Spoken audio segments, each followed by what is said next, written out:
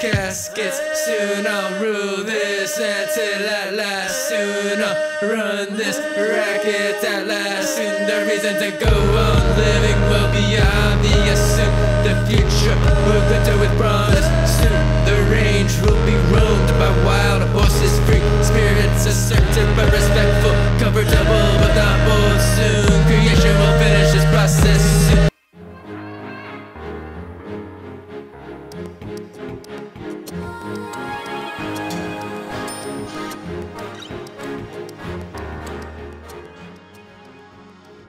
Hashtag postdigital, hashtag vaporwave, hashtag abstract, hashtag virtual realism, hashtag filterar. The train doesn't stop at Humanville station. It's likely rather to swoosh right by. Now this has profound implications. Machine intelligence is the last invention that humanity will ever need to make. Machines will then be better at inventing than we are, and they'll be doing so on digital timescales. What this means is basically a telescoping of the future. So think of all the crazy technologies that could have imagined maybe humans could have developed in the fullness of time. So cures for aging, space colonized, self-replicating nanobot, uploading of my computer, all kinds of science fiction stuff that's nevertheless consistent with the laws of physics. All of this, a superintelligence could develop, and possibly quite rapidly. Now, superintelligence is such to be extremely powerful. And it is such a able to perform. We have to shape by the purpose of this AI. Now, the question is, what are the I think what we need to do is to see what the issue is more abstract, not in terms of maybe it's not. We need to think of intelligence as an optimization process that steers the future in a particular configuration. Superintelligence is really the strong it's really good details we should not be confident that we have this under control. This stuff isn't science fiction. The robots are here right now. There is a terrifying amount of working automation in labs and warehouses around the world. We have been through economic revolutions before, but the robot revolution is different. So we bailed on that reality and we came to this one, because in this one, the world wasn't destroyed. And in this one, we were dead. So we came here and we buried ourselves and we took their place.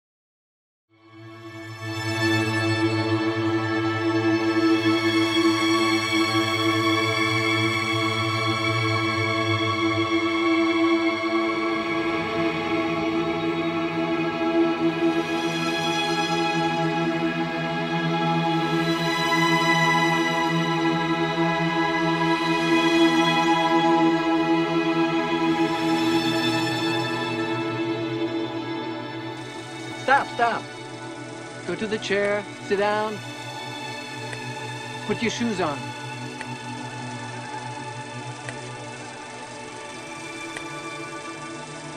Your head's too low. Lift it up. Don't talk if you see your mouth moving. You're supposed to be alone. Cut. You gotta do it again. You can't talk. I was born in Cody, Wyoming. Now sit down. 39 Don't look at years camera. ago. That's good. Shoes. I don't work in drawings or color sketches. My painting is That's direct. better. That looks good. I usually paint on the floor. Cut. You need to take more time looking. Like, I don't know, like you're thinking. If you think that one, I don't know. Yep. Well, no, don't get to be wondering. Sometimes I use a brush, but often prefer using a stick. Sometimes I pour the paint straight out of the can. I want to express my feelings rather than illustrate them. Technique is just a means of arriving at a statement.